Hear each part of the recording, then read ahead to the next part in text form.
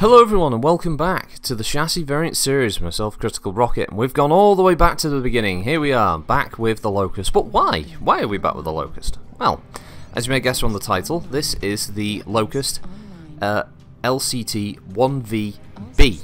Now, the lowercase b in any unit designation in Battletech means it's a royal unit, and a royal unit was part of the Star League, and it's specifically House Cameron's forces.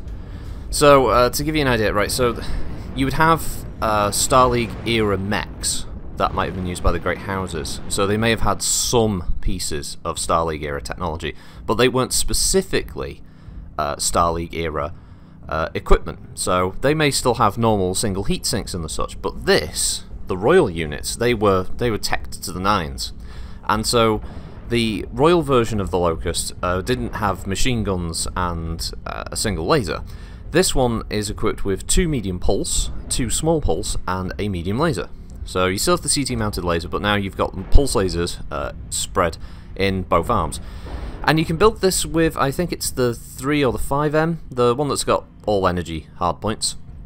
And it should have ferrofibrous and XL engine to help cover the necessary requirements for heat sinks and such, and double heat sinks, and endo steel. And it's a freaking great little mech. It's very, very hard to overheat this thing. You can alpha with it multiple times and not have to worry about overheat. It can be tweaked a little bit. Davros has used this build and he's very much enjoyed it, though he switched the medium out for I think it was a small pulse or a small laser, and for him he's been having some great fun with it. I think he did a match where he did something like 600 or 700 damage the first time he took it out like that, and it's definitely one I'm keeping in the mech bay because it's just fun. It still maintains the high speed profile.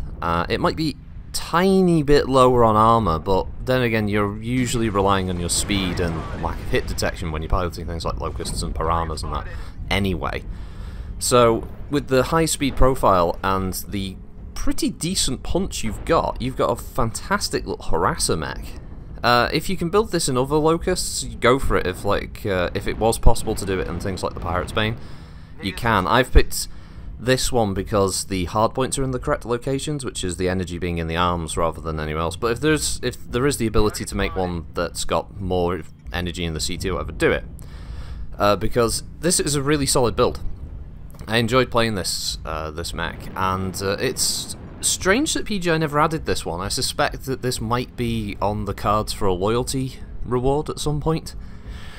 You know, give it its own unique skin, and then it'll be something that'll be added at a later date to purchase. And if that does happen, I do recommend it. I do recommend picking it up. Even Hebe enjoys it. She's just heard, wow! She's just had a go herself, and she's incredibly happy with the results. So, yeah, it's not much else to say about it. I mean, it was as far as the background's concerned, it was introduced in 2610, so it's got a fair old age to it. And yeah, it would have been used by the Royal units of the Star League Defense Force. These would have been basically your elite troops, your frontliners to crack enemy defenses and that kind of thing. They would have been used extensively during the Amara Civil War, and they would have also fought on the periphery, fighting houses like the Turians and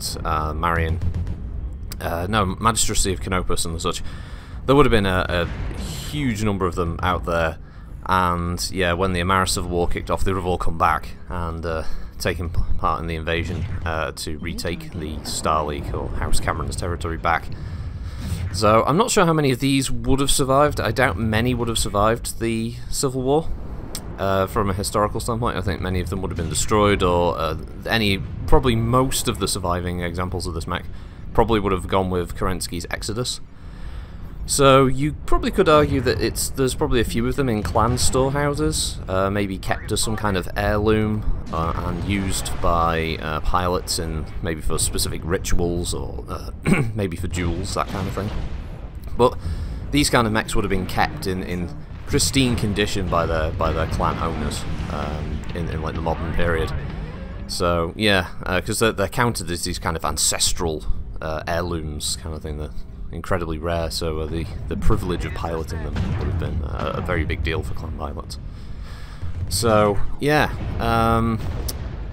post sort of Lost Tech era, when it comes back, I doubt this mech would have been built that often, because I think that's when you start getting things like the 3M and the 5M and stuff.